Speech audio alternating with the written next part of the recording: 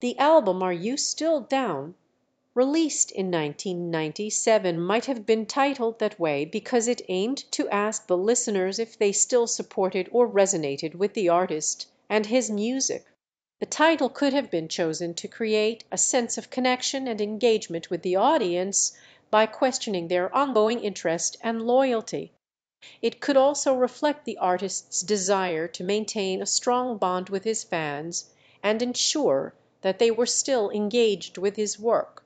However, without more information about the specific artist or album, it is difficult to provide a more precise explanation.